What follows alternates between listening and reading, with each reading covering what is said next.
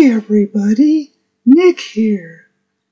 I wanted to let you know that our bunker is finished.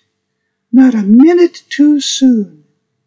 The air and water systems are operational.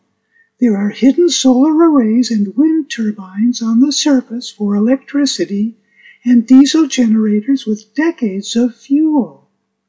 We've got decades of freeze-dried food and a huge permaculture garden that can keep us sustainably supplied with fruit and vegetables.